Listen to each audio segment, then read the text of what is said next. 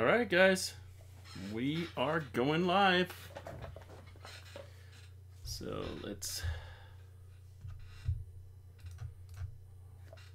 Okay, just testing. Checking the comments here. Let me know if you guys can hear me okay. I'm just going to move this stuff around a little bit on my other screen.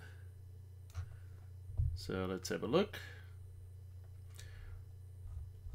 All right.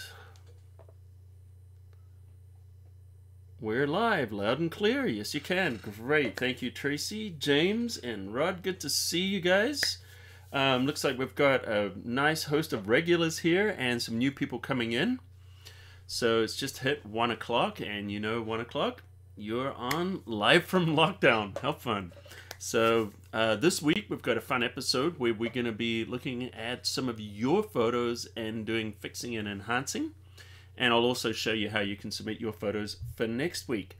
So let's just see who's on here really quickly. We're just going to give people a little minute because right now the YouTube notifications are just starting to go out. And it usually takes a couple of minutes for everyone to kind of roll in here. We're at 184 people right now. All right, so here we go. So welcome, guys, if you are first here. And, of course, Richard here. Richard Bordeaux is the first one. Does that mean an extra brownie point? You get a gold star, Richard. Welcome.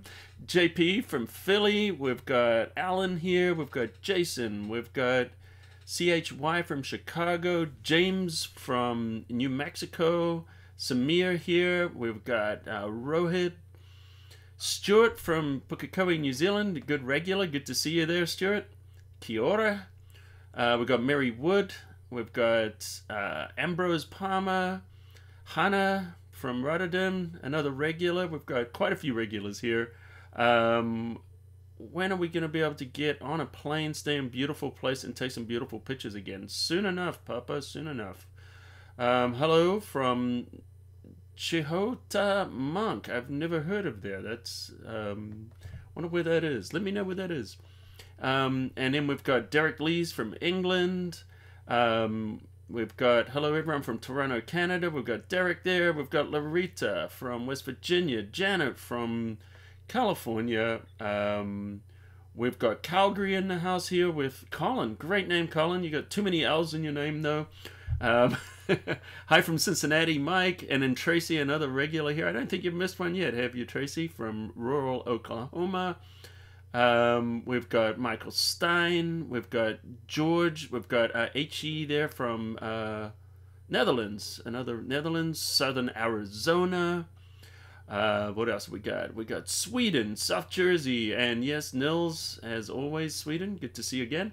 How's it going in Calgary? Yeah, that's a good Canadian greeting there. Hey, thanks for the way you teach. You're welcome, James. Virginia, we've got Wisconsin, Germany with Adu.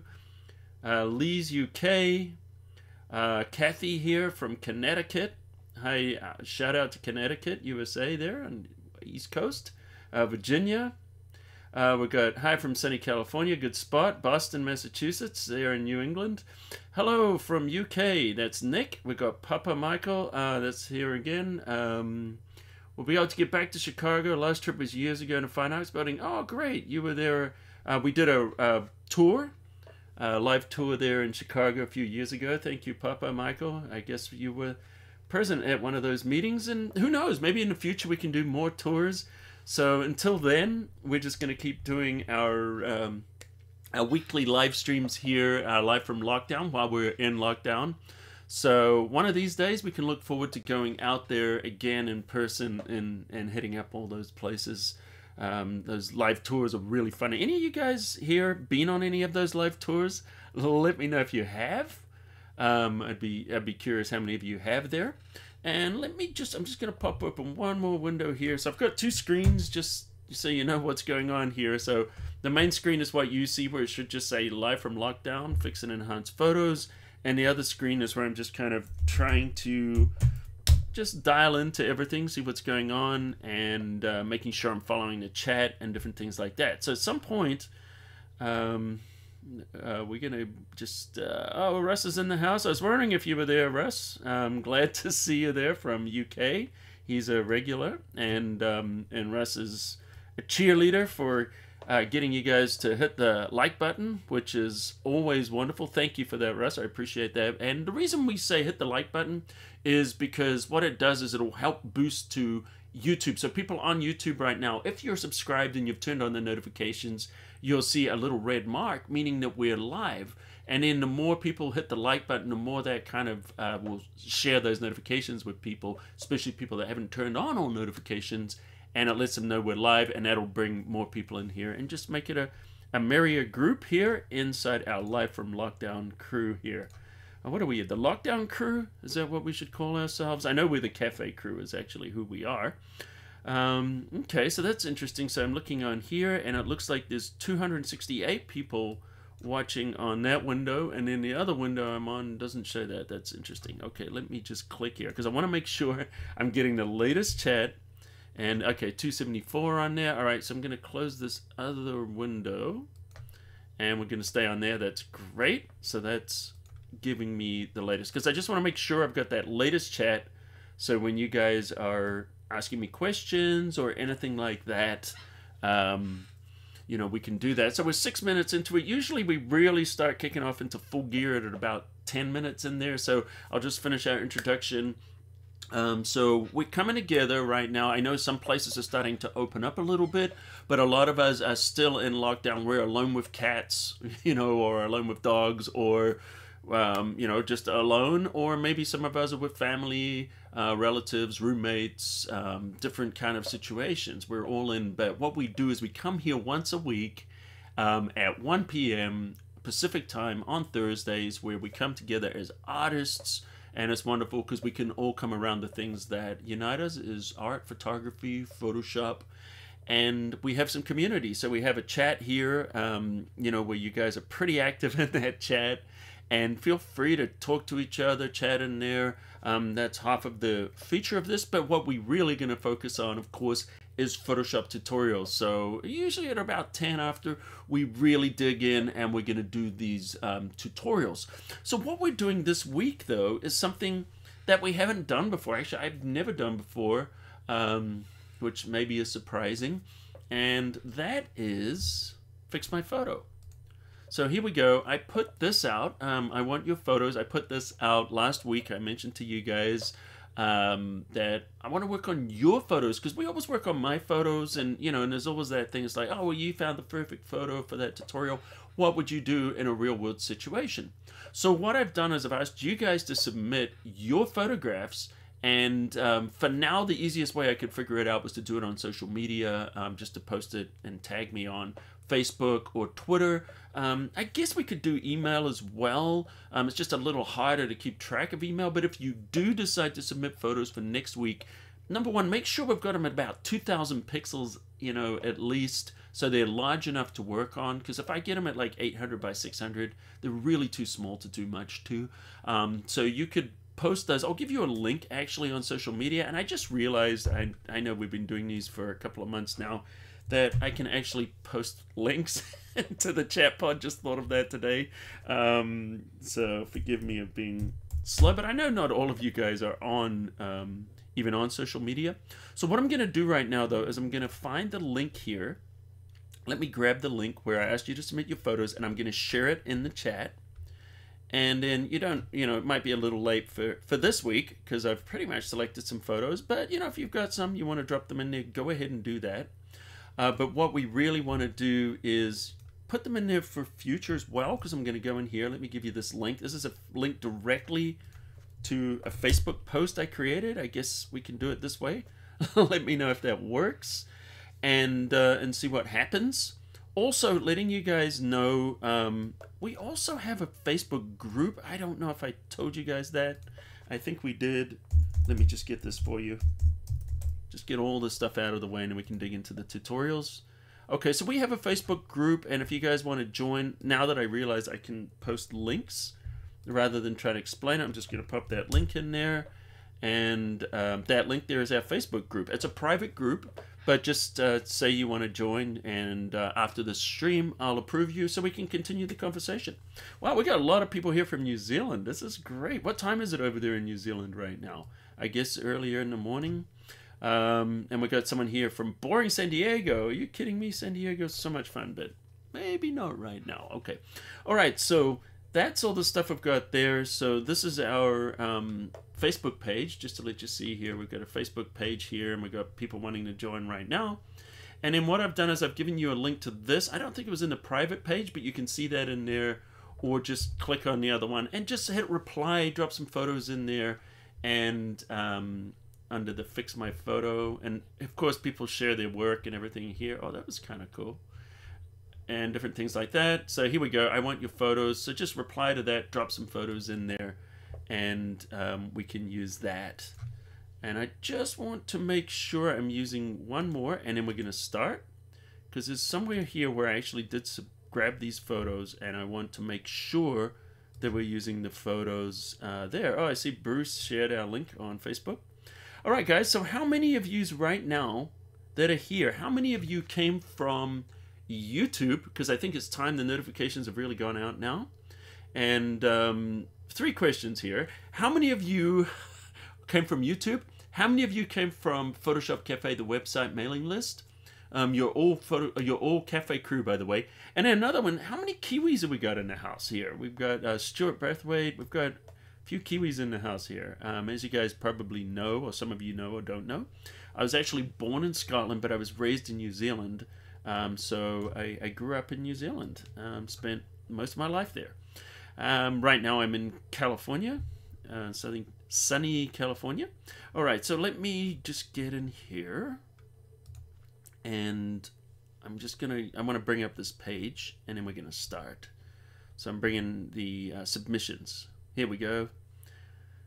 So here are the submissions here, and let me bring this up. I'm gonna put the window up there, and there we go.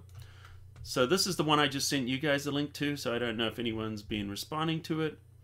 But we've got a few people have submitted, and we're going to have a look at some of these pictures. So Diane, I think she wants a zebra out of this shot. She just wants a picture of her husband taking pictures. I assume it's her husband. And then we've got Sven here. I love this picture. By the way, you guys are submitting beautiful pictures. They're too nice. You should be sending less nice pictures so I can fix them. But this is a beautiful one for Norwegian mountains here. We're going to look at that, and we'll see how we go with time. Lizette sent us one of this amazing Harley Davidson. Like, man, look at the rims on this thing. Incredible. So she has problems cutting this out. So we'll have a look at that. Let me just make this fit the window. I hate that I hit the maximize button in Mac now and it takes full screen. I don't want that. All right, so this is one option there. What else we got here in the pictures that we're going to look at this week? And of course, we might not get through them all. We'll do as many as we can. We've got this one here from Monica, and she had a thing here wanting to shout out on her Instagram. That's her Instagram there. And she wants to cut out all these clocks, and I think that'll be a fun challenge. We have Ken here with a photo from the World Trade Center and 9/11. I'm sorry, but there's not really a lot we can do with this photo, unfortunately, because there's just not enough pixel information. We could increase contrast or something like that and try and get a little bit back, but if it's not there, it's not there. So we don't have a magic bullet for that one. I'm sorry. And I'll just be honest when it comes to those kind of things. We'll do what we can. And what else we got here? Oh, we've got some just coming in right now. Some newer ones here. We've got this one here, which is nice. This beautiful white-tailed sea eagle in Scotland. Look at that. It's gorgeous. Beautiful photo. I don't know there's a lot we can do with it. Maybe we will lighten up the wing a little bit and get rid of the second bird or something. But that doesn't really need a lot. And then we've got this one here, which is really nice from Stuart. And I see Stuart's in there right now. And we've got some hills here, really nice. And look at these beautiful mountains in the background. This is what we call hills in New Zealand. In California, they would call these mountains, probably. Kidding, guys. But those are mountains. Mountains of the year. Those are mountains. You've got snow. They're tall. They're high. So, yeah, we've got some things we can do to that. So why don't we, without further ado, jump in. And let's start looking at some of the pictures. So, once again, that link is in the chat. If you want to submit some of your pictures, I'd love to see them. And I can't guarantee we'll get through them all or that we'll even use them. But at least you know, I'd like to see them, and I appreciate you guys sharing them because they're just beautiful photographs. So why don't we start here with this lovely one from Norway. And I just love this photo. Great job, Sven. Sven. I'm sorry, I'm not very good with the Norwegian names. But this is just really got a great mood. When I saw it small, I was like, you know, this looks nice. But then when I looked at it large, I was just like, what a beautiful scene. We've got the sun just kind of, I guess, rising. I'm going to be my guess. It's probably a sunrise rather than a sunset just because there's so much moisture in the air. And the sun's just kind of trying to break through all this kind of cover here. And I just love the mood, the soft mood. And look at the depth, the perspective, what do we call it? The atmospheric perspective here as things are going further into the distance. So we don't want to lose that. Like, I don't want to push this in and do a, you know, a really harsh tonal adjustment and contrast and dehaze and try and bring that out, because this is some of the beauty of the photo. And I love the bridge, because to me the bridge is, and this is what we're going to do with the edit I'm going to do today. We're going to use this as a bridge between going from two moods. So up here, I want to kind of lighten this up a little bit. We're going to add a little bit more detail here. And then you're going to cross the bridge into the unknown or into the spooky or mysterious, or however you want to call it. All right. So that's kind of my thoughts on the shot. Personally, I love the photo. And even as it is, it looks great. So I just want to just preface all of this. Now, when I do these edits, there's just one possible thing I would do with the photo. There's no right or wrong way of editing a photo, because I could make this a really warm photo. I could make it a very cool photo. It really depends if you have a particular story you want to tell, your personal taste. So as I edit, this is just my interpretation or what I would do to it. And I just want to make that clear, because when I do tutorials, I'm not doing that to say, you know what, I know everything about photography, I got it right, and you should all do it like me. That's not my approach. It never has been. My approach has always been, you know, here's some ideas. Take these ideas, apply it to your own work, and see if it helps you. And that's what I'm trying to do here. All right, so the first thing we want to do, though, is we want to get rid of this little spot here, unless this is a UFO, and this was actually a photo of the UFO. That would be like getting rid of Cindy Crawford's mole. Probably shouldn't do that. But I'm going to guess it's probably sensor dust. So I'm going to go into Photoshop here. And the quickest way to get rid of this is just to grab the spot healing brush. And I'm just going to paint over it. It's just as simple as that. And it's gone. There's so many ways you could do that. But that's just quick and easy. And the reason I want to fix that first is because I'm going to make a copy of this and I'm going to process it two different ways, and then we're going to blend it together. I know last week we talked about HDR. If you want to expand the dynamic range, the way to do that is not to process it a couple of times. But you can do this when you're trying to mix two different moods. And the reason I want to do what we're going to do is because I want the background here to be a little bit different than the foreground here. And so the easiest way for me to do that, at least preliminary, is to go and do some camera raw adjustments. So what we're going to do is we're going to duplicate this layer, and I'm just going to drag that down to the new layer icon, and I'm just checking in the chat there that we can see everything, and everyone can see good, everyone's on board. All right, guys, we are rolling right now. So here we go. Hey, and just a quick shout out, there's Andrew Kavanagh. Good to see you, Andrew. Check out Andrew's group, Photoshop and Lightroom. He's got almost 100,000 or something like that. It's a huge group, or maybe it's hundreds of thousands. It's a very, very large group. Good Photoshop stuff. All right, so now we've got duplicates of this layer. The reason I've done that is because I want to do some things inside of Camera Raw. So let's choose Filter, and we're going to go down to the Camera Raw filter. Now, I know not everybody here is going to be even on CC. Some people are on Photoshop CS6 or CS5 still.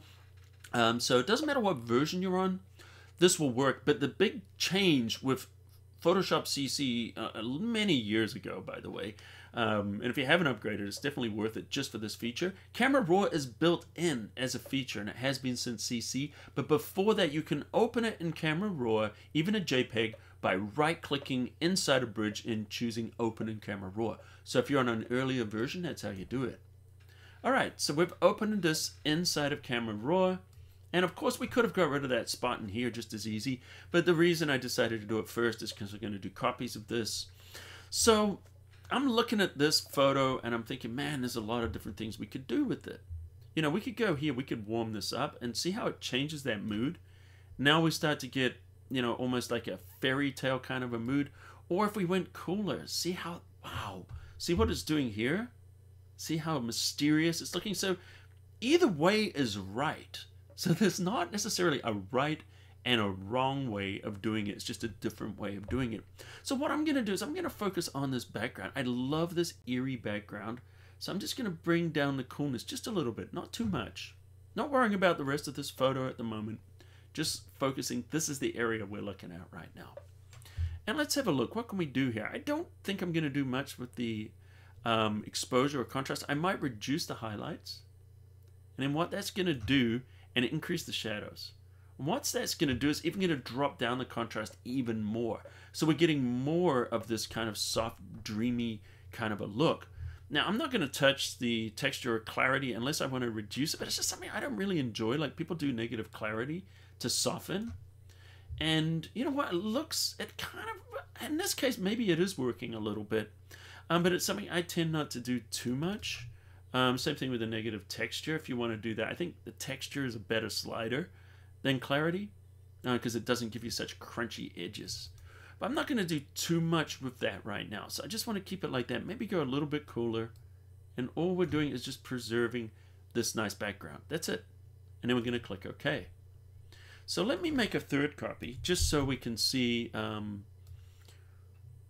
the before and after when we go to do all this. Okay, so we've got that. So we've made that a little bit cooler. And if we compare this, it's a different look. But it's just kind of cooling the whole photo. And this is nice because what we're going to do is now we're going to go up and we're going to create another version where we're going to warm it. And we're going to actually use this to break out little patches of sunlight. So let's go under here and we're going to choose the filter, camera raw filter. And by the way, Sven, just beautiful photo. So anything I do here is definitely not to take away from what you have done because it's such a great photo. So what I'm going to do is I'm going to increase this. It might be getting a little much here, but I'm looking at it kind of hitting these bushes here in the front. And I'm just kind of thinking, okay, how's that going to do it? And I want to open up the shadows a little bit. So let's open up those shadows a touch. I'm kind of looking at it here and I'm liking what's happening here. Maybe not huge fan of doing that there on the bridge, but that's okay. I mean, we could use adjustments, localized adjustments, but we're not going to do too much of that right now. And that's looking nice. And let's play around with those whites. Not too much, because if I do too much, it's going to give me too much contrast. I might open up those shadows even more and take the exposure up just a touch.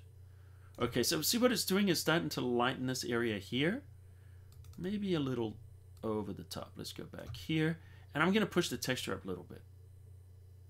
See what I'm doing? It's giving just a little bit of detail to this forward part. So what I'm going to do by creating a little more sharpness and detail in the front and softening it more in the back, it's going to make it seem even more three-dimensional. It's going to give it a little bit more depth in that image. All right, and I could even punch up the vibrance just a little bit. Okay. So we can see what we're doing here. Now, if we look at this, you know, before and after, you know, that would be one possible edit. But what we're going to do is we're going to blend these photos together. So I'm going to click OK. And now we've got these two like that. It's looking good. So as you can see here, if we look at the original, we can see we've got a warmer version and a cooler version. Either of these could be an edit. But what we're going to do here now is we're going to blend them together. So I'm going to grab the top layer and I'm going to create a layer mask. All right, now with this layer mask selected here, I'm going to grab the brush and I want to have a nice soft brush. So first thing I'm going to do is just hit the D key. It resets the foreground background colors. And that's just always a good thing to do because you might think you might have white and black, but you might have shades of gray. And I'm just going to hit the X key. And that's going to flip them around. So now I've got black as the foreground color. Great. That means I can paint away parts of this layer with black and it will reveal the layer underneath exactly where I want it. Great. Okay, so the next thing I want to do is make sure we get a soft edge brush. So let's go up here under the brushes. And this option here is other brushes. And you just want to have a nice soft round. So I see we've got soft round here, pressure set for size, pressure set for opacity. That's because I'm using a Wacom pen. And if you don't, I'll show you where those settings are in a sec. And let's make the size a little bit bigger to start with. Great, and let's keep the hardness all the way down so we've got a soft brush, because we want this to blend really smoothly, so we want a soft edge. So what I'm doing is I'm just tapping the right bracket key to make it bigger. Then what we're going to do is let's look under the brush settings just to let you guys know. And I know Russ or a couple of people actually have been asking for something on a Wacom tablet, so maybe next week we'll drop in a little bit of a tutorial on the Wacom tablet as well. But we'll cover some of that right now. Not much, but we'll just touch on it. And so what we want to do is make sure that transfer is turned on and pen pressure is set. So that means I can change the opacity by how hard I press. And nothing else. So if shape dynamics was turned on, I would probably turn that off because I don't want the brush changing. And I don't know if you guys have ever noticed if you use a Wacom, and let me know in the chat who's using the Wacom, and congratulations, by the way, to Miguel and oh, sorry, I forget right now, but two of our viewers here won Wacom tablets last week. They won an Intuos Pro Medium, so congratulations to you two. Hopefully those have arrived, or if not, they're well on their way. So here's the thing. So sometimes you have it where you're playing and then the size changes as well as the softness. Can be very, very annoying. So what you want to do is make sure that shape is off and transfer is on for that. And that's just going to kind of help a little bit. Okay, so Donna uses a Wacom. Andrew uses a Wacom. We've got a bunch of you using Wacom. That's great. All right, so let's just go in here, and Tracy loves her Wacom. All right, so what we're going to do is, now that we've done that, we want to drop the opacity down. I'm going to drop it down quite a bit. I'm just going to tap the 1 key or the 2 key to drop it down to 10% or 20%. Now, if you're using a mouse, you're going to want to work at a very, very low opacity. Okay, so watch what happens. Now as I begin to paint, see what's happening as I'm just slowly just going around there, and I'm blending in just a little bit at a time some of that color. All right, so if we look at this now and we look at the before image and the after image, see what I've done? By just gently painting around there. Now that we've got the nice warm orange, or the warmer tone for the sun, so it looks more realistic now. So we've got that blue kind of makes sense now, because you can't have a blue sun because that's where the heat or the warmth is coming from. It's trying to cut through that layer, that fog, or we would call it marine layer here in California. All right, so that's great. So I think I like what's happening with the sky now. And I also love doing this, and you might find that I do this a lot. You might notice I love color. Like, one of my strengths, probably my greatest strength in this industry, is color. And so I'm adding 2 colors here. And if you guys know, blue and orange are contrasting colors. They're complementary colors. They're the opposite on a color wheel. And let me just show you something here, because this is important to understand. I hope you guys don't mind me going. Let me know if this is okay for me kind of giving you this extra stuff. If you want me to just move on with the tutorial, I can. But one of the nice things about working with the live streams is that we can kind of go these different directions. So if we go into the color panel here and we choose a color wheel, this is what a color wheel is. And so if you look at orange, yellows, blues, you go to the very opposite. See that? Orange, blue. If we were going green, see where we're getting to the magentas, the reds. These are the opposite. And if you're looking for color to pop, when you choose the opposite side of that color wheel, that complementary color is what it's called, it's always going to pop. It's always going to work with that color. And just look at nature or different things. Even, you think about Christmas. What do we got? Green and red. They're the opposite on the color wheel. You'll see these color combinations now. Like, you'll see tropical fish. You'll see the purples and the yellows and, the lime greens. Those are the opposite on the color wheel. So it's something really worth learning about. Okay, it looks like you guys like the extra tips. Okay, thanks, Rod and KG and Donna. Okay, great. So I started life before I was doing photography as a graphic designer, so learning color was really important, and so I'm very fortunate for that. So anyway, so that's why you'll see a lot of my photos. I'll try to add those complementary colors and see how it's adding something already. Because if you look at it here, it's beautiful, but it's a little monotone. But you go here, and now you're getting a little more color that's a little bit more pleasing. All right, let's continue. So what we're going to do is we're going to select this mask now, and I'm going to choose a smaller brush. Now, there's a few different things we could do here. Let me show you some of the things we could do. One of the things we could do is just go across here and just start to just paint this in. In fact, why don't I just go super heavy-handed? I'm going to take this to 100% opacity and paint with black. So one of the things I could do is just go in here, and this, either of these are kind of completely valid. So see what I'm doing is now we've got, this is kind of lit here, and you know, we could go up into the tree. We could kind of add a little bit into that tree there, and you know, the smart thing to do, of course, would be to use the selection tools to kind of select the tree, which I really should do, but just for the sake of time, I'm not going to bother with that right now. And maybe here I could start and then start to paint a little less and just start to blend that in. See what I'm doing is we're just kind of bringing that color across. That's one way we could approach this and see how it's adding a lot of color. So we go from this, you know, as the beginning and after. I think that's a perfectly valid way of working. Don't know if you guys like that or not. Let's have a look here. Let's go here. Let's undo. I'm going to undo this a few times. Just Control Z. In fact, I could just paint with white. Why don't I just paint with white, and I'm just going to paint this back. So we're just going to go back to how it was. And we'll look at it a different way, because we're going to approach this just a little different. So that's one of the ways we could do it, and to be honest, that's a lot of my aerial pictures. What I just did there is one of the ways I would approach that. But there's also another kind of a fun way to do it, and let's bring our opacity up to, let's try 30% and see how it looks. And that would be to just kind of create it like there's a little bit of sun just starting to break through. And so we could get some of these areas. In fact, let's even go higher. Let's go up to 50%. And we could just pick up some of these areas maybe where the sun's starting to hit. See that? And a path. See how we got that pathway where the sun's coming and just kind of starting to break through. And, you know, if I do that, let me drop it maybe 70% opacity. I'm guessing with these opacities right now.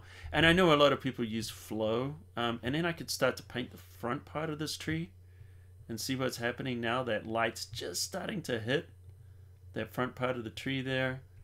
And see what it's also giving it just a little dimension, a little shape. I'm just putting that on the trunk.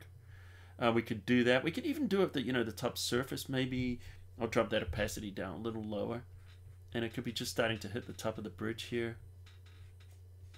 See what we're doing. And so now we're kind of going in here and doing a little bit more of a custom kind of feel. I like to work like this. You know, is it better? I don't know. I just enjoy it.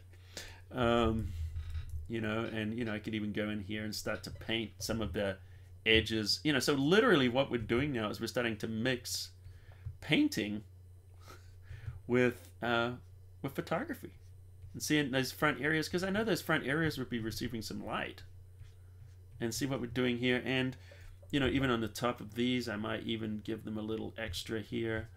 You know, I'm just doing this quickly, and you know, maybe the top of this rock might be just seeing some of that light, and it's pretty easy because you can tell the areas that would be getting the light, and see what we're doing there. And how are you guys liking this? Is this the kind of thing that you guys like? And someone asked me a question there about flow versus opacity. So the difference between opacity and flow is opacity is if I press as hard as I can with that pen, that is going to be as dark as I go. So if I'm at 40% right now. So if I push as hard as I can, it will come out 40% with each stroke. If I do half pressure, it's going to come out at 20%. And it's a constant flow because the flows turn up to 100. So that means it's just going to constantly come like that. If you turn the flow down, it builds up over time. So I know some people would work 100% opacity and maybe do 10% flow, and the longer they hold it, the more it comes out. For me, most of the time, I do everything with opacity and pen pressure, rather than flow, because I've never really grown up using an airbrush. I grew up sketching with pencils, so that's more of a natural feel for me. So that's why I work that way. So of course, whatever works for you is fine. So if we look at this, this is what we had before, and this is what we have after, and we can see, hey, that's not bad. And we could even go further if we wanted. If we wanted to just dodge a little light on here, we could. And so I'm going to hold down the Alt or the Option key, and I'm going to create a new layer. So we've got this new layer here, and I'm just going to put this into Overlay Blending Mode. And that's nice. And it's just going to let our white just kind of blend in a little bit better than if we were to just work on a regular normal mode. So this is what I could do now, is I could go in with a slightly bigger brush here and start to just kind of, wrong color, hit the X key here. Let me just undo that. I want to make sure I'm painting with white. And I could just kind of just pick up some of these surfaces, see what I'm doing there? And just kind of let a little bit of that light come through and start to hit some of the tops of these bushes. I just love that, and the green color just so gives itself to this kind of a feel. I feel like Bob Ross of photography right now. I mean, not that I'm nowhere in the same level as Bob Ross, but I think if Bob Ross was a photographer, he'd be doing something like this. I don't know. All right, so anyway, that's see how it's starting to just pop and come alive. So this is what we started with, and this is what we ended up with. I don't think that's too bad. You know, it was one interpretation, and it's fun. If you are there and you're watching this or you like this, let me know. I'll send it to you. In fact, I'll upload it. Why don't I just save as, and I'll just drop this onto the desktop, and boom. And what I'll do is I'll upload this to that Facebook thread so you guys can have a look and see. Oh, the happy little tree. Yeah, if we look at this, see this tree here. Watch this tree. If we see how it's flat there, and we've added that. Now you're telling me I should be dodging that tree. That's a good suggestion. Thank you. Thank you for bringing that up there. So why don't I do that? Let's go in and just do a little bit on that tree here. So we're going to drop it down. I want about 20% opacity. And this is probably where I'd want to make a selection. Because if I go here and I just use the quick select tool, which is not going to work on a blank layer, if I use it on the tree here, I could actually, you know, see what happens is you can go in here, you can isolate that area. So say we just wanted to paint in there. We could use it to isolate that so I don't go over too much. And you don't have to be perfect. So I'm just going to grab the brush here and just start to paint a little bit on the front, like I would. See what we're doing? We're just kind of painting that. I'm probably going to go too far with it. But let's see. Yeah, that's working. Control D to turn off that selection. And see what I've done just on the front here? Before, after, so we can do that, you know. And a lot of the time, I don't even bother with the selection, to be honest. I just paint. I got a pretty steady hand, so I can just paint it. But if you want to have those nice crisp edges, then, you know, just go ahead and make the selections as well. All right, so I'm just going to save that. That's that tree. I think I'm pretty happy with that. All right, so, oh, thank you, Glass Tripod. And that was fun, by the way. Submit more photos like that. I love working on photos like that. Okay, so we want to look at Stuart Braithwaite's one. And this is just begging for dodging and burning. When I see this, I'm just like, oh my gosh, it's the perfect candidate, because I'm looking at these curves and man, we can just make these just really sing. So why don't we go in and we're going to do a little adjustment first in Camera Raw. So thank you for submitting this one, Stuart, from New Zealand. And well, we'll have that there. All right, so I'm just going to duplicate the layer so we can do a before and after. And I believe, did you say this was in Otago? Sorry, I forget. You did mention, I believe it's in the South Island. So just pop in there the location and let people know about this beautiful location. And also, is this where you live? Is this a beautiful place to live? All right, so we're going to go to the filter here, and we're going to choose the Camera Raw filter. Good place to start. And in case you guys haven't noticed, I pretty much always start in Camera Raw filter.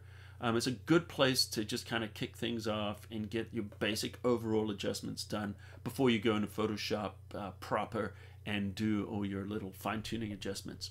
All right, so let's just looking at this. You know, one of the things I'm noticing here, this has natural complementary colors. There's our orange and our blue. Once again, you'll see this in nature all the time, and now that I mentioned it, you'll probably notice it a lot more. All right, so I'm thinking maybe we could open up the exposure a little bit. I'm just going to just slightly brighten this up. Maybe warm it a little. Just because what that's going to do is just going to bring out a little bit more on here. And it can also, the warmer you go, it can kind of emulate sunlight. So it has a kind of a cool look to it. You could go the opposite here if you wanted, in the mountains in the background. You could select those. And I'm sorry, I'm about to sneeze, guys. All right, I did not sneeze. But you know, when you feel a sneeze coming on, it's always great in front of a whole bunch of people. All right, so what we're going to do here is I'm going to just play around a little bit. We're going to recover these highlights a little. And I'm not sure if we want to open up the shadows. Let's try it. Maybe not really. We don't need to do that. Let's hit these blacks just to give it a little more contrast. And what does it look like if we do the whites? So I've increased contrast a little bit. Sometimes in a situation like this, I might grab the pen here, the quick selection tool. This is a masking tool. Quick, what do we call it? I forget the name of it. Doesn't matter. The masking tool. Anyway, so we're going to go in here and we're painting with this, the adjustment brush. Sorry. And so all I'm doing is I'm just going there, and notice it's kind of not going over the lines, and that's because under here I've turned on the. Let's go down. Auto mask. So as long as we've got auto mask on, it's going to select in here. And if you want to change the color of that mask, just click on there, and you know, if we wanted to make it red, we can make it red there, and that'll just change the color of the mask. I guess that only changes the color once you've already started. Oh, we'll turn it on this way. There we go. All right, so now we've got that red mask, and we can see what we're doing here, and we're just masking this out because I want to maybe adjust this part separately. All right, so now that we've selected that with the mask, hide the mask, and I want to reset these settings. So I'm going to go up to the top here, click on the little menu, and we're going to reset local correction settings. And I just realized, let me pull this over to the side here because you guys probably had me covering it. So the auto mask is here at the bottom. Great. And so now we're going to go across here. And what I want to do is, now I've reset them, so it means that this adjustment here has no effect because everything is reset. And I might just take the temperature. I'm going to cool it down ever so slightly, like -5. And I want to give this just maybe a little touch of contrast, which is weird because normally you would reduce contrast in the distance. But I just love these mountains. I just feel like these mountains just want to pop. All right, so we've done that a little bit. And that's it. I didn't do a lot to that separately. So we're just going to go here and do a little bit more overall. I want to just push the texture up a little bit to make this grass really pop. Look at that. All right, so let's have a look and see what we've done. That's before and that's after. And you can see I haven't done a whole lot to that photo. It's a great photo. It's properly exposed. It's nicely composed. There's a lot of good things about the photo already. Maybe touch the vibrance just a little bit. Great. And now we're going to click OK. Now, and one thing I don't know if you guys have noticed, look at this. See how soft it looks here? And if I look at this view, it's at 73.45%. Watch this. If I change it to 75%, boom. See how the detail just pops? So I've noticed in the magnification, and it's funny because one of the default magnifications of Photoshop is 66%. And I don't know if, you know, I've never had anyone else ever bring this up, but I notice if I look at like a 25, 50, 75, 100%, or even in 15% increments, it seems to show a better display than a random number. I don't know. Have you guys noticed that? So I don't know. Oh, can't see the bottom of the tool panel. I think that was before, right? Yeah, because I'm not adjusting anything. Yeah, where I am here. Okay, great. All right, so what I'm going to do is, just so you know that, and I'm just going to zoom out. See how it goes softer now? and it's at like 59 something. I wonder if I go to 60, how's that gonna look? So let's hit 60%. Maybe. So if I go to 75% though, you watch the details just pop. See that? So that's just something to bear in mind. Now if you're dodging and burning and working, it doesn't matter. But you want to go to those kind of magnifications when you're doing any detailed work, like you're doing any sharpening or anything like that. You want to do that. All right, so what we're going to do now is we're going to do some dodging and burning on this. So we're just going to create a new layer. Same way we did before, hold the Alt or Option key, new layer pops up. And we're going to go change the mode to overlay mode.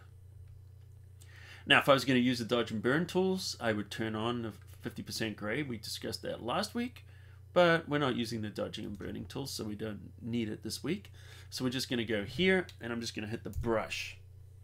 Now, I want to make the brush nice and soft, just like the same brush we used before. So I don't have to make adjustments to it, but just let me remind you, we want the softness turned all the way down. And we've got our pen pressure. We hit this icon here, open it up, set to opacity, but not shape. And by the way, if you keep changing brushes and these keep going back, that's what these little icons are. If you lock that and lock that, if I change a brush, it's going to keep pen pressure on opacity and it's going to keep shape dynamics turned off. So you can override the local brush settings. All right, so we're going to start very low opacity, 10%. So I tap the 1 key, we've got that. And I'm going to start with the shadows. I always start with the shadows. No reason, I just do. And I'm going to put these on 2 separate layers. And we'll just call this one S for shadow and H for highlight. I like to name my layers, but I like to name them as quickly and simply as possible. All right, so what I'm going to do is I'm going to enhance these shadows a little bit. So we're looking at this, and we know when we go down to these crevices here, there's going to be shadow. And so I'm just going to quickly do this. Now, bear in mind, when I'm doing this in real life, you know, on an actual photo, I might spend, I don't know, depending on the photo, something like this one, I'll probably spend a good 15-20 minutes on it maybe. You know, something more complex, I mean, I could spend an hour on a photo doing that. Sometimes just a couple of minutes, but we're going to do it very quickly because I'm just trying to show you guys the principles here. So understand I'm not going for perfection in any of these. And so what I'm doing is I'm just painting in those shadows.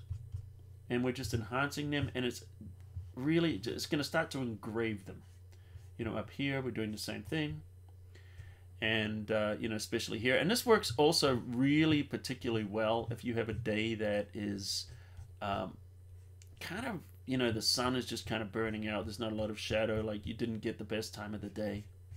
Or it's overcast and it's flat. In either of those situations, you can go in here and completely change the lighting of this. So we're laying down the base with the shadows, and you can kind of see what's happening a little bit. But when we switch to the highlights, this is when it's really going to kind of come alive. All right, so I'm just randomly going over there.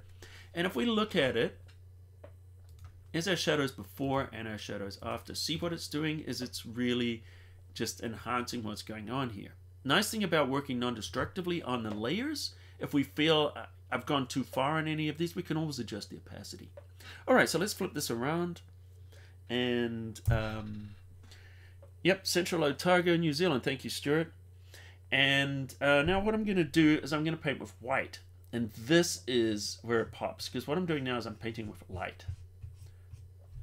And so I'm just going to go here quickly. So let me just tell you, what I'll do usually is I'll start with a big brush like I am now, and I'll just kind of hit it quickly. I'll hit these lighter areas very, very quickly with the big brush. See what I'm doing here? And then I'll probably come in with a smaller brush and hit the details. So I want to kind of light that up a little bit, and just kind of going here, we're just kind of hitting that. See what's happening? And you'll really see, and here, if we want to really add it, you could add light where there is no light, by the way, and it will pop. I probably got a little heavy-handed on there. Let's get down a little smaller, and I'm just going to kind of hit these a little bit. It looks like, all right, and this is a good example. Areas like this just pop. All right, so let me just kind of show you what we're doing there, and this is just going to give it detail. So what I'm going to do is we're going to go down here to the photo before, Then we're going to go to the one afterwards. So we've done some basic adjustments. And then I'm just letting our eyes calibrate a little bit. And then we're going to drop in our shadow. Then we're going to drop in our highlight. I think the highlight's too strong. I'm going to take the opacity down and blend it in. And see, that's the nice thing about kind of approaching it. We're down at 58%. So we've gone, quite high with that. So if we look at this before and after, there's our shadow and highlight, and see how we're starting to really make it pop with the dodging and burning. And that's just a little kind of taste on it. Maybe make some snow on top of the mountains pop more. Yeah, we could definitely do that. All we would need to do is just, we could hit these. Actually, one way we could do it is just to hit the curves. So why don't we go here? We're going to grab a curves adjustment layer. I'm going to pop this on top. And what I want to do is just hit that snow. Okay, so we're just going to turn it up. Now it's adjusting the whole photo, of course. But what we're going to do now is we're going to just, hopefully I didn't go too fast, but all I did is just applied a curves adjustment, which brightens up the whole photo. See that? Everything's bright. And what we can do now is invert this curve. So Control I will invert it. So what it's doing is it's hiding that adjustment layer. And all I need to do is grab the brush and I just paint with white where I want that enhancement to work, which would be over here, over the snow. Now I might have done something else too, like maybe added a little boost of contrast or something there, but we're just going to kind of make these, just make that white just kind of pop a little bit. And here we go. I've got it. Let me turn the opacity up. I'm just going to turn it up to 100. I'm probably going a little too much, but just to speed up things. And all I'm doing is I'm just painting over the area I want to enhance. And so this is kind of how you would enhance any part of a photograph by itself. So if we look at that before and after, see how we really made that snow pop a little bit more. And if you wanted to go further, just double click on that adjustment and we can go in here and we could see what we can do there. We can just play around those areas we've painted. And you can see where I went over, but it doesn't matter with the adjustment that I had. That's one way of doing it. Another way we could do it is actually select these highlight areas. Let me show you this. If we choose select, and then we go to color range. This is a form of luminosity masking that we're doing right now. It's not the full luminosity masking, but it's a form. And what we can do is just go under here and we just change this to highlights. And now, as we adjust this range, we are literally just selecting the brightest parts of the photo, and we can soften those transitions or make it very hard transition. Click OK. See how they're selected? And now we could adjust those independently and we would get a much more accurate adjustment. In fact, why don't we go in here and create a new curves adjustment. So we're going to get rid of that one. And we're going to go in here and we're going to create a curves adjustment. And now, look at this. We're only affecting the snow. So this is luminosity masking at its most simplest form. So what that means is we're just isolating a particular tone. In this case, it's the bright whites. You can do the same things with the shadows or the 50% grays. So see if that's very interesting. And then, the other one is more contrast in the mountains. That's an option I could have done with the camera raw adjustment. When we did our original camera raw adjustment, remember when we went in and we selected that? All I needed to do was punch up the contrast to make them pop. But I made a creative decision to not do that because of atmospheric perspective. I wanted the foreground, in this case, to be more contrasty and more vivid, and whereas this is a little bit more faded because it's in the distance. Because if I was to punch up the contrast on here, it would make the mountains look closer. It wouldn't have so much separation between foreground and background. And that's why I made that decision. Now, of course, if you really wanted to make these pop, you could. That's, and once again, you could do what I did, or, even grab a quick selection brush here and go and select this area here. There's another way. And of course, you could go in once again, and I'm just going to grab a curves adjustment.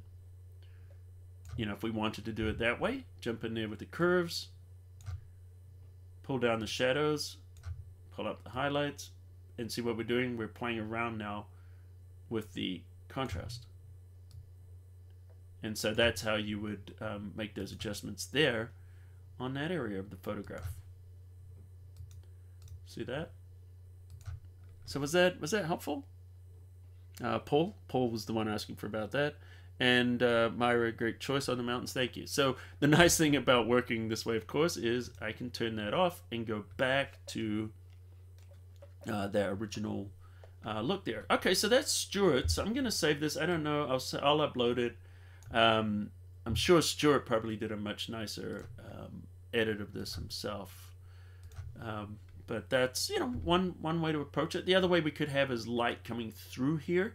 So when I'm doing that dodging and burning, let me just, you know, I could have gone in here with a brush that's a like slightly warmer brush. In fact, I would do this. Let me show you. Why don't I show you? Another kind of option. So what I did is I just grabbed, I know you can't see that corner there. All I did is I went under the adjustment here and I just chose curves. And by the way, I have a ton of tutorials on curves if you guys want to know more about them. Okay, so with this curve, what I could do is I could warm up the whole photo. And if you go in here, you see red, green, and blue. You're going to notice there's no yellow. But if you look on the color wheel, the opposite of blue is yellow. So that's useful to know. This color wheel, by the way, learn it. It's just the colors of the rainbow. Red, orange, yellow, green, blue, violet. Indigo, by the way, is made up. Indigo is a color, but it's not in the rainbow. And that's all it is. It's just a circular rainbow. All right, so if we go here, we obviously, if we want to make it warmer, well, we can reduce blue. And see if we reduce blue, it's going to make it more yellow. And then we go here, RGB, and we can just lighten it up to compensate because we did darken it. And now, don't want to go too fast for you guys here, but all we're going to do now is just invert that mask, Control-I. Another way is if I go here and I view my properties, this is the properties panel. I just double clicked, by the way, to open it. You could go under Window, Properties to open this. There's a little button that says Invert. And so if I invert that mask is now gone. And now I could paint if I wanted. And I love painting a lot with these photos, as you know. Now just paint with white. And man, you know, we could have the sun coming across here. The warmer version of it. Look at this. And now that sun's kind of hitting that valley. Now I really feel like total Bob Ross now. But I'm doing this very fast. So, you know, of course, we take a little more time. And I feel like it's a little too green. And the nice thing about that, double click, we can always adjust it later. So if we go in here, under our curves, we could go under the green. And why don't we reduce the green a little bit? There we go. Now it's not so green. Maybe get a little more red. You know, we could just, you know, see how we can change the colors of those. And if we had like a really red sky or we're doing a sunset kind of time of the day, you would warm that up a little bit. So you can kind of play around with those colors. And of course, if you don't like the colors here, we can just go into these color channels. Watch this. Just go into the blue here. Just reset it just by clicking it and dragging it out. Here's the greens. So all we're doing now is just adjusting the brightness. And see, we can go in here and we can adjust those areas. That's the area I painted. So that way, you know, it's just kind of another option you can do. Nick Adams is asking who Bob Ross is. Bob Ross is a guy. I'll show you a picture of Bob Ross. Bob Ross is a painter. And this guy.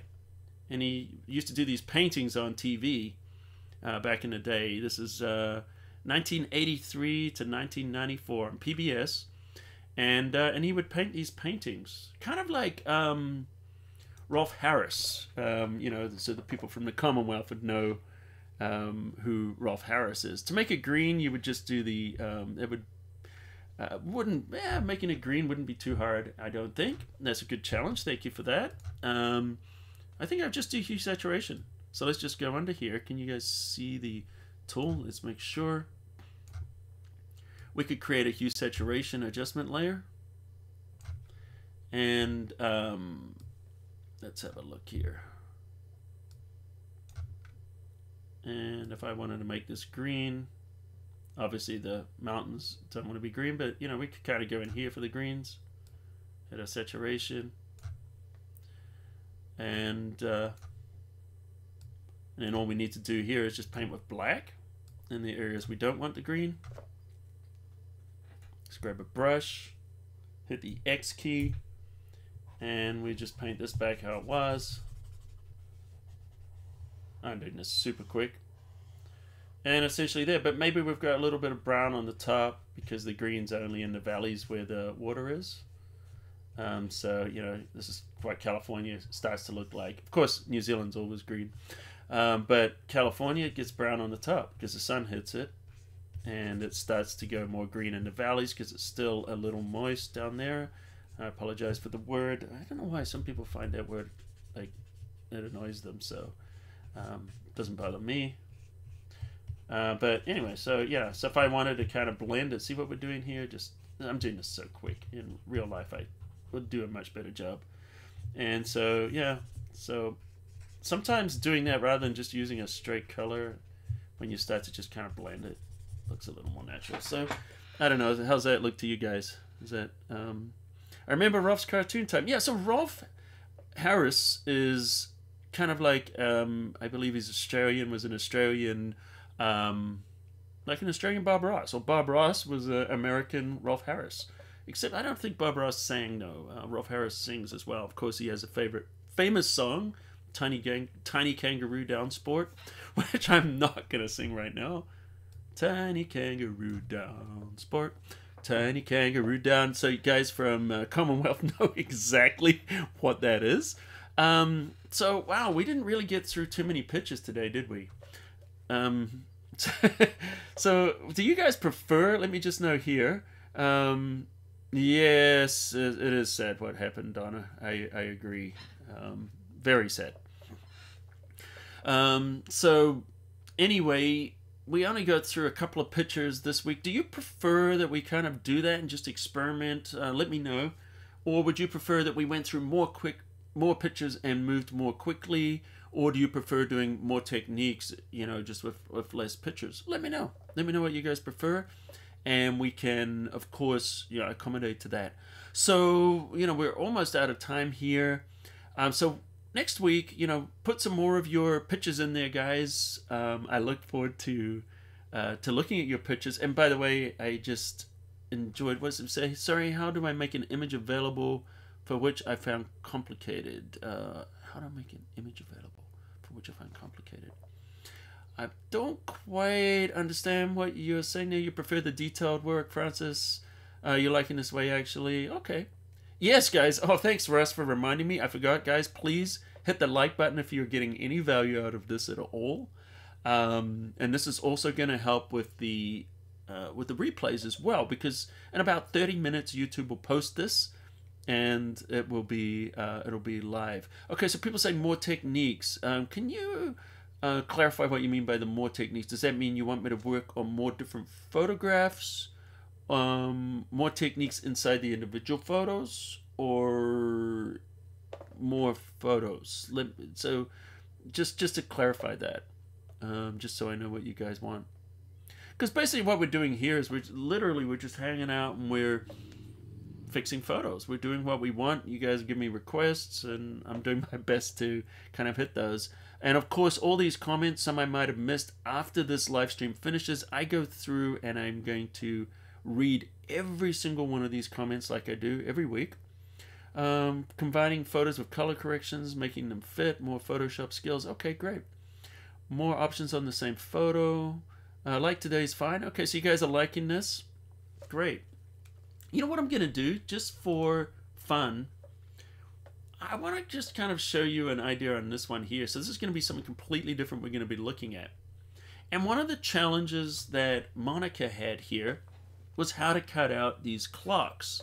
So these clocks are sitting on a concrete background, and she wants to put them on a different background. So I'm going to show you just how I would fix this, and we're just going to do it really quick so you guys can just kind of get something a little different in here. Alright, so what we're going to do is I'm going to grab the perspective crop tool, and I'm going to drag it over. And I know for some of you guys, if it's you know, it's 2:04, I'm going to do, let's just do this in 5 minutes, so I don't keep you guys, because I know it's late for some of you.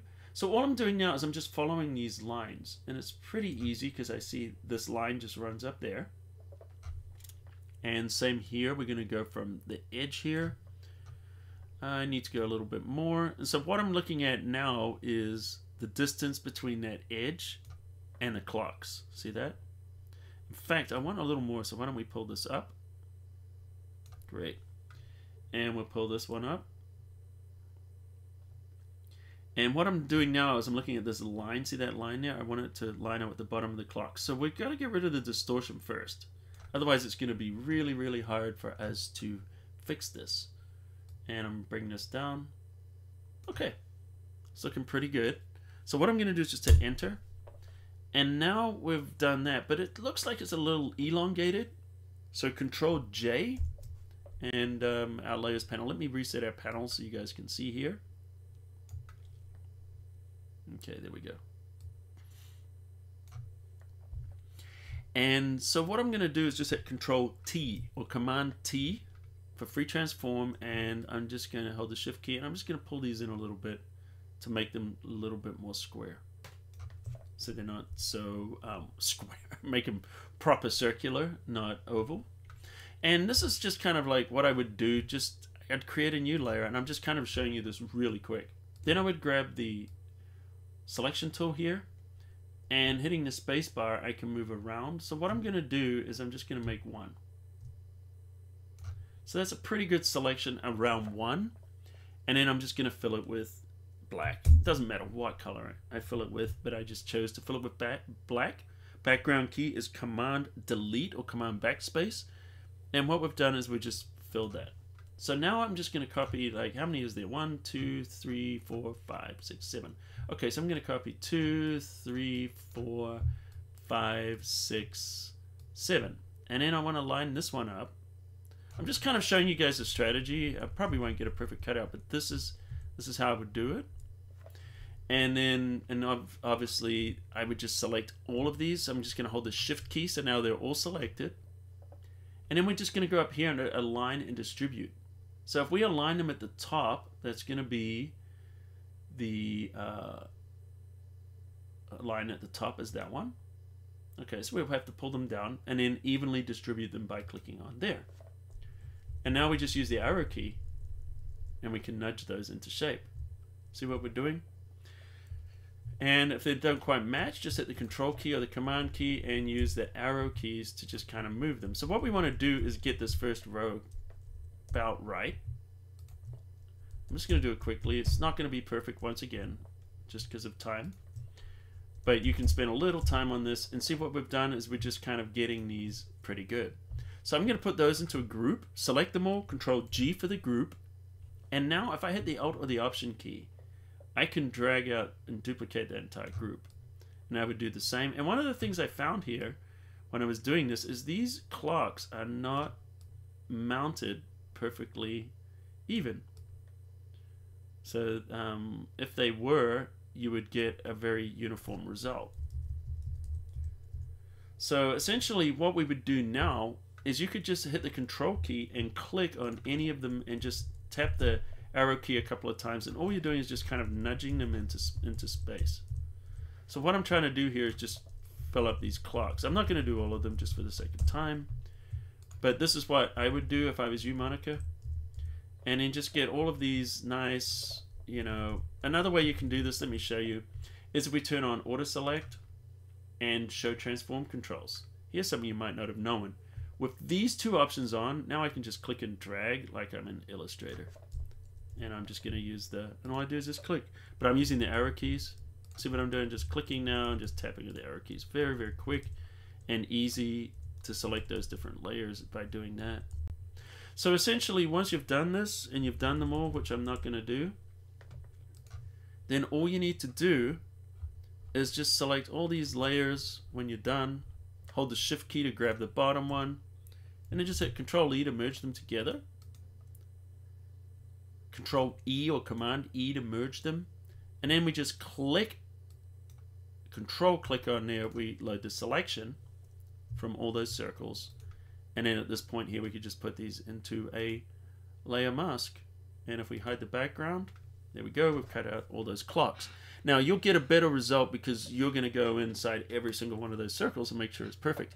But I think that's the quickest way to get a super clean cutout of these. And then at this point, you could just throw them onto a different background. I don't know, let's throw this on. Oh, actually, I like that rock.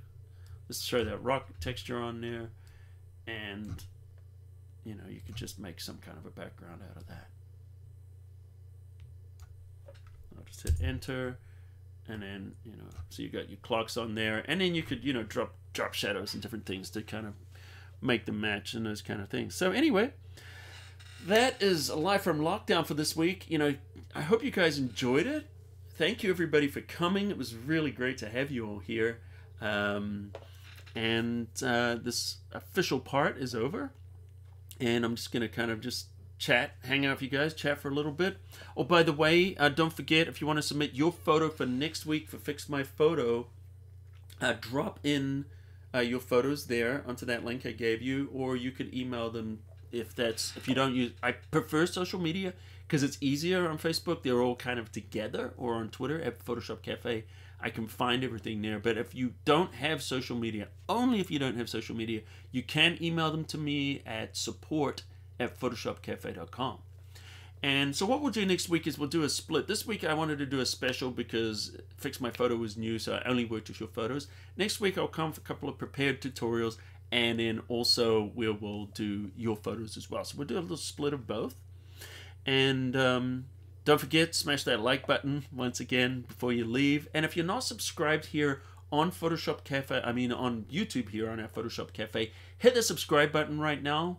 And also turn on the notifications, and then you'll get a notification when we go live. So YouTube will let you know the minute we go live. So if we do any other live streams that we are not announcing, because I don't always send it out on the mailing list, that way you'll know. And also, if you are not on Photoshop Cafe and you're just only on the YouTube channel, there's a lot on photoshopcafe.com. We have the written steps for a lot of the tutorials. So check those out, and there's hundreds of tutorials on there. So we have written and video on there, and also join that mailing list, because then you'll also know when we do these, and I'll send out emails whenever we go live. Anyway, I don't like to talk about all of that stuff, but that's it. And so I'm just going to hang out and chat with you guys. That's what we've got here. And any questions, drop your questions in there. The like button is there on YouTube. So if you're on YouTube, you should see a like button. I don't know if I'll break the internet if I move this over here, but this is the screen here. And the like button is the thumbs up right there. And the subscribe button is there. So just, yep, I see you guys are finding it there. The number's going up. So that's how you subscribe. And that's how you hit the like button. So I know not all of you are used to YouTube. Whoa, look at this. It's the Hall of Mirrors. I am breaking the internet. Let me move it off to the side. That was kind of cool, though. So thumbs up, everybody. That's right, Russ. All right, so yeah, see you next week, David. Thanks, James. C.A. Fia, thank you. Got it. Good night, and thank you, Colin. For Alan, thank you, Alan. Thanks for coming. Hannah, thank you. We've got Dawn here. Question from Dawn. Just a question: when you use the Wacom tablet, does your screen start flashing white? I find after I'm editing for a little while, it becomes unstable. Am I? Okay, so one of the things you want to make sure, Dawn, that you have the latest Wacom driver. You're a Mac, you said? Yeah, so if you go under your preferences, you should have a Wacom tablet driver. This is it here. And make sure that you have the latest version of it. Because they always do updates when Mac updates things. If you don't have that proper driver, you could run into some issues. If that's not working, I'm not sure, but usually that should fix it. All right, so let's see what else we've got here. We'll come to the end again. Just a question. Just see if we got any quick questions here. Less time for each photo, Colin. You got it. Thanks very much for your time. Thank you for all the tips. Thank you for this week's stream. Very useful and interesting as always. I like you working one photograph over more completely showing different things to do the same thing. Okay. So some of you like the photo, the same photo, a little bit more, and some of you like me to move it along. I'll try and find a happy compromise. Really enjoyed this live chat. Thank you, Donna. Thanks so much. Hey, Nick. Ari, good to see you. Heidi Winkler, are you related to the Fonz by any chance? You probably got that your whole life. It's probably not funny, sorry. Thanks for good night from Dorchwich, England. Sleep well, Yellow Bear. Thank you, Norman. Where's the link? The link is that it? Here's a link. And that'll get you onto our Facebook group. And on the group there, you can submit that photo. You'll see the Uncle Sam that I put on there. I want your photos. Roll on next week. Yeah. Okay, Tracy and Andrew, Kathy, Chris Bacon, Stuart, the photographer that did that beautiful Central Otago photo. Love these, really useful. You're delightful. Well, thank you, Paul. What have we got here? I do like the subtle ideas and side comments. Okay, great. Great crowd tonight. Thanks to everyone from Russ. Okay, so a lesson on understanding gradients. That's good. Liking it, learning a lot from every episode. Thanks, Colin. Okay, I'm going to go to the end. So if any questions, make sure they're there at the end. And have to watch this from the beginning. Yep, the live stream will be back up. The replay will be up in about 30 minutes. Reminder of photo to send size JPEG, and well, you would have to send it as a JPEG, and just anything 2,000 pixels or over would be great, especially like comments on color. That was from DBlado6, DeBlado, NPS. Thanks so much. You got it. You got it there. Ashwood, Samir, Carolyn. Oh, you came late. It's okay. The replay will be there. Thanks so much, Christopher. Love it. Keep it up. Maybe think about adding an L. Adding an L. Not sure what that means. It'll come to me. See you, JP. Have to watch in the beginning. Newbie. Oh, by the way, newbies. I am starting a beginners series. I forgot to mention this. So it's not going to replace any of the usual content. Every Tuesday I do a tutorial. Right now, every Thursday we have the live stream. And I'm thinking right now maybe a Friday or a Saturday. We haven't figured out the day yet. But I'm going to do a beginner's tutorial. We're going to start with one on layers. I'm just editing that right now. I'll probably put that out either tomorrow or Saturday. Let me know if you guys are interested in those. We'll run them for a few weeks. If it's stuff you guys like, I'll keep doing them. If it's not, I'll spend my energies in other places. And if you are new or newer to Photoshop and you want this beginner series, let me know what's the best day for you. And also let me know what's the best topics that you'd like me to cover. But we'll start with layers. Okay, thanks, Charlotte, North Carolina, Peter, Vita. Love my cat, 21. Thank you, thank you.